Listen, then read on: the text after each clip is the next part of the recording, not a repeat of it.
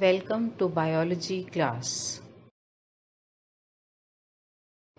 Children, you know that we all need food, water and oxygen for survival.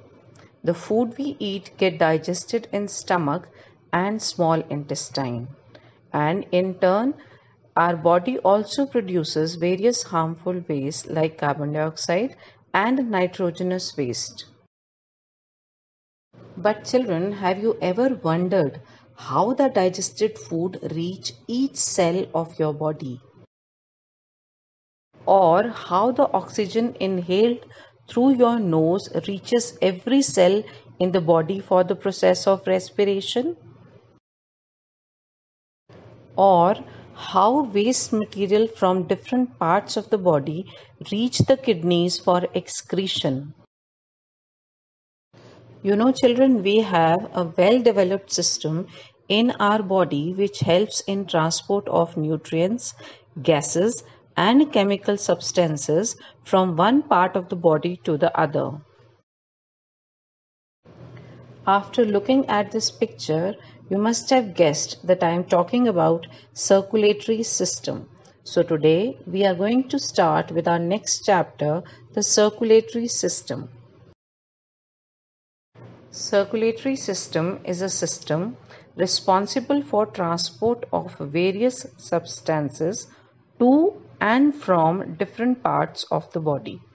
These substances are carried by blood, which flows throughout our body in blood vessels, and the flow of the blood is maintained in an orderly manner by the pumping organ called the heart. So children, circulatory system in human beings, which is also called cardiovascular system, is a network consisting of heart, blood and blood vessels. So what does the circulatory system in humans consist of?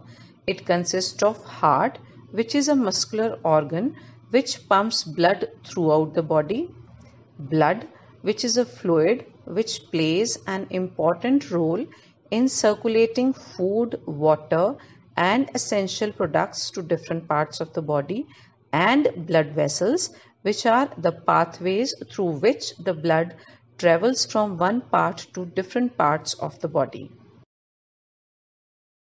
So now children will study each part of the circulatory system one by one, and we will start with blood. Blood is a fluid connective tissue which contains specialized cells. It flows inside the blood vessels and carries substances throughout the body. It is bright red in color. An average adult normally has about 5 liters of blood. It has two components: plasma 55%, blood cells or corpuscles approximately 45%. Now this upcoming video will tell you about the components of the blood.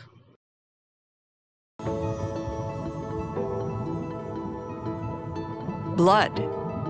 10 pints of life force, coursing through thousands of miles of arteries, veins, and capillaries. Those blood vessels carry blood to every other organ, keeping them functioning and thriving. Our red blood cells carry oxygen and nutrients. Our platelets stop bleeding and help to heal our wounds. Our white cells protect us against infection. And the yellow liquid plasma in which they are suspended carries an array of proteins that regulate bleeding and clotting. Blood performs a number of important functions for the body. Let's discuss them one by one. The first major function performed by the blood is transportation. It helps in carrying oxygen and carbon dioxide between respiratory organs and tissues of the body. It helps in transporting the nutrients and excretory products. It carries the stored food and vitamins to the tissues or organs where they are needed. It helps in transporting the waste products from the tissues to the excretory organs. It also carries hormones from the glands to the parts where they are needed for action. Second very important function performed by the blood is protection. Blood contains antibodies to fight against the infections in the body. It prevents excessive bleeding in case of accidents by forming blood clots. The next important function performed by the blood is regulation.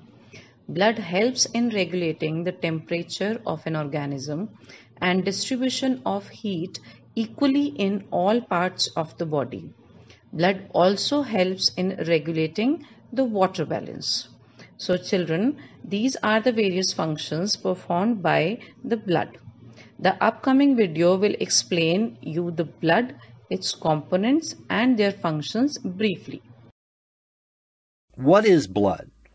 Well, blood is made up of four major components: plasma, red blood cells, white blood cells, and platelets. Plasma makes up about 50 to 55% of blood, and its main contents include water, which makes up about 90% of plasma, glucose, hormones, enzymes, proteins, minerals, and various waste products. Red blood cells make up about 45 to 50% of blood, and their primary function is to carry oxygen to cells and deliver carbon dioxide to lungs. White blood cells make up 1 to 2% of blood, and they help protect the body against disease and invaders. Platelets make up 1 to 2% of blood, and they're involved in clotting and preventing bleeding. Blood has three major functions in the body. Number 1, transportation. Blood transports oxygen and other various nutrients to cells throughout the body. It also carries waste products and carbon dioxide to the kidneys and lungs for removal from the body. Number 2, protection. Blood carries white blood cells which fight infections that threaten to damage the body. And number 3, regulation. Blood regulates body temperature as well as pH balance. And that be blood.